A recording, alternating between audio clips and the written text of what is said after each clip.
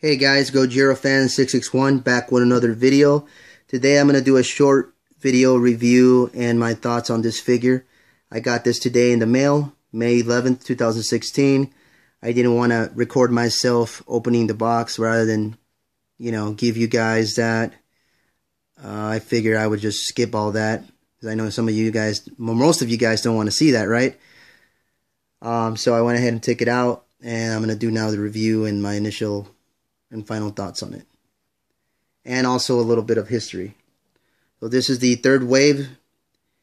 By Bandai Creations. It was released back in 2006 in the third wave.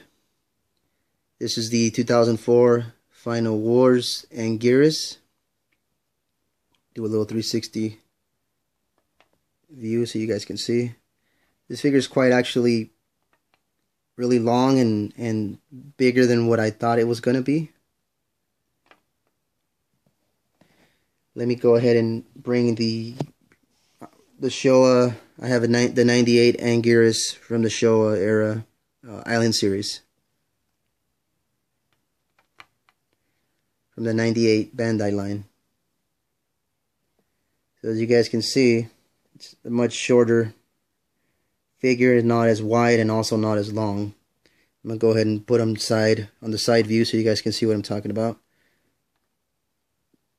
The Island series Anguirus is 3 inches shorter lengthwise and about 1.5 inches shorter height-wise from the Bandai Creations. As far as articulation is concerned, you have the 4 legs and the neck. They all can rotate 360 degrees. The tail is sealed with a glue seal. I'm not going to break that, but I guess you can say that could be an extra point of articulation if you really wanted to break the seal. Overall, my thoughts on it: I think it's a good figure. I think Bandai did a good job in the detail.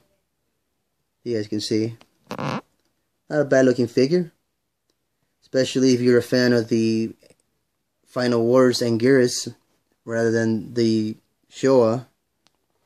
I still prefer the Showa version over the Final Wars version. But that's just my opinion. Everybody has their own different opinions. But other than that, that's it.